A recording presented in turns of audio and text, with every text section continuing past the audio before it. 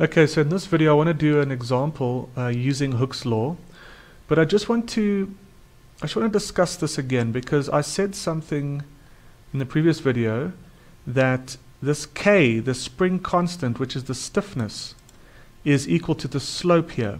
Okay, now that's not technically true. It is the inverse of the slope. Now the reason why I said that was because most diagrams where I've seen force and displacement have the force along the vertical axis and the displacement along the horizontal axis. When you have the force along the vertical and the displacement along the horizontal, then the spring constant is the slope of this line. But the way that they've got it is they've inverted the axes, so your K is the inverse of the slope. So please take note of that. So I just want to talk a little bit more about this because I think this is quite helpful. So I want to do this example, but just ignore this for now. So I'm in red now. So say now we have a spring. I'm just going to repeat what we've seen. There's a spring, beautiful spring. There's its relaxed position, x0, and up is positive and down is negative.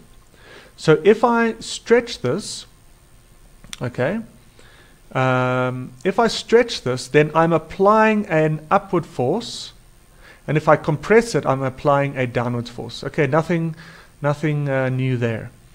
So I would like to rather write or draw the axes like this. F, let's call it applied. So this is F on spring. This is the force being applied to the spring, and this is your x minus x0. What does this mean? This is a positive force above. If we look over here, this is a positive force, meaning it's an upward force, and any forces that are applied down here are compressive forces. And to the right we have a stretch, meaning x minus x0 is positive. Okay, so remember that is your x, and or that could be your x. Okay, so if x minus x0 is positive, then it's a stretch. If it's negative, then it's a compression. Okay, and based on, if you apply a force to a spring, you're going to see this, right? Meaning if we apply an upward force, it's going to stretch it. If we apply a downward compressive force, it's going to compress. There's going to be a negative. Okay, I think that is pretty clear. And the important thing here then is that this applied force is given by, let's call it FA, is given by K, x minus x0. And K in this case is the slope. K is the slope of this line. Okay, in the previous one we had F over here and x minus x0 along this axis. Then it's the inverse of that line. But in this case, I've got the applied force in the vertical and the displacement in the horizontal. So K is the slope. This is slope. Okay, how do you calculate the slope? Delta F over delta, so right, delta Y over delta X. Remember, it's the, okay. Now, this is the important part. Let's, what can we tell? How about green? Because it's right there. Now, remember, this is the force that we apply to the spring. F on spring. This is the force on spring. What about the force of the spring? Remember that the force of the spring always wants to resist the applied force.